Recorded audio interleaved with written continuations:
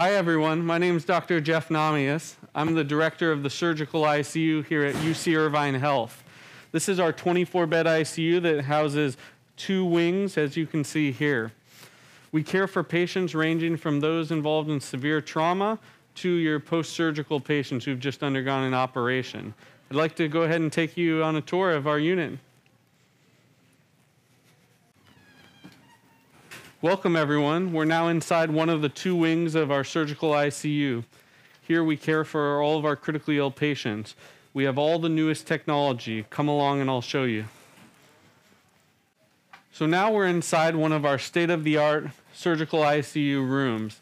Each of our 24 rooms is a single occupant room. As you can see here, we have state-of-the-art technology, including ultrasound for each of our 2 units, as well as monitoring, including invasive monitors such as arterial invasive line monitoring, as well as central access line monitoring.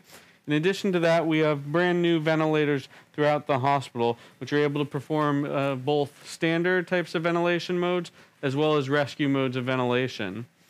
All of the rooms have a nice view, areas for our families to be here and to help care for their loved ones with it.